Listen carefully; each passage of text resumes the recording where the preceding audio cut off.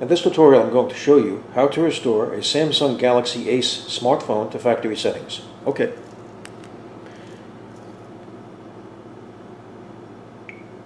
Go to Settings,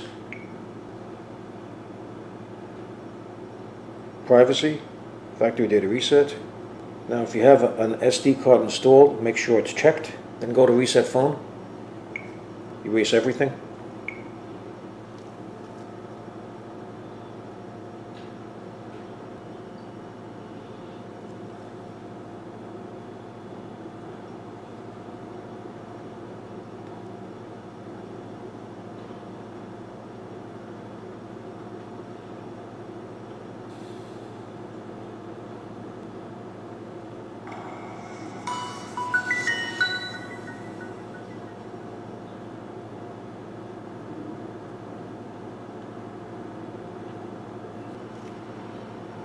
And there you go, the phone has been restored to factory settings. So I hope you found this video useful. If you have, please show your support for this channel by subscribing.